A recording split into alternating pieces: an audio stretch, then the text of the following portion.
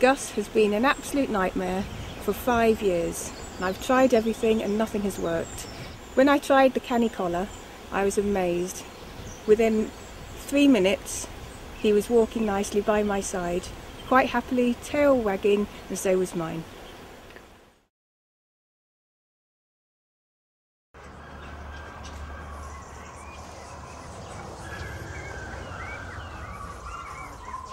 Rescue dog Ty had proved virtually impossible for Thornbury Animal Sanctuary to rehome. This was because he was such a nightmare to walk on the lead. Using a Canny collar, Ty was completely controllable and was successfully rehomed within days. His new owners are delighted with both their dog and his Canny collar. When we used to walk Cat, it was very difficult. It did require 2 handlers and 2 leads, and she would still pull. When I used the Canny collar for the first time, I couldn't believe the improvement in the dog. She just had to get used to it for a little while, but she was super, absolutely.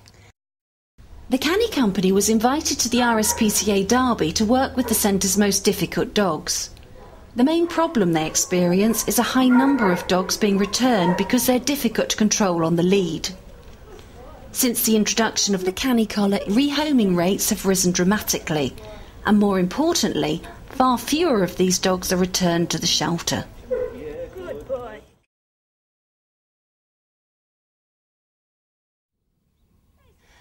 Fitting the Canny collar is easy. Ensure the collar fits snugly round your dog's neck. It is essential that it cannot be pulled over your dog's ears. Then, attach the lead to both D-rings at each end of the thin slip line. Pull the slip line through the plastic guider at the front of the collar. Then put the slip line over your dog's nose, leaving the plastic guider under his chin.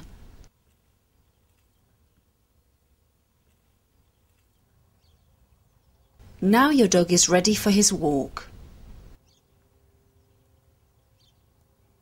When walking, the lead should be kept short but loose. If your dog pulls forward, apply gentle backward pressure on the lead.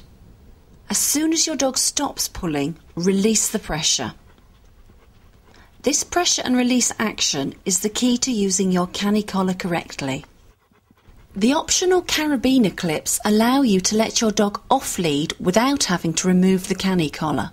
To do this, take the slip line off your dog's nose, pull the slip line taut at the back of your dog's head, unclip the lead and cross the slip line over at the back of your dog's neck, bringing the D-rings to meet at the front.